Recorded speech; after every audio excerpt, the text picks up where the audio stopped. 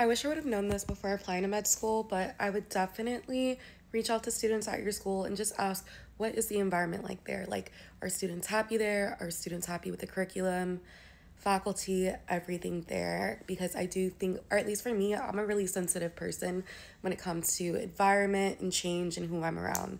So I would say that's a really big factor. And then also, it's just a lot of material too. So it does get very overwhelming sometimes because being in med school, there's always just this pressure that you have to perform your best.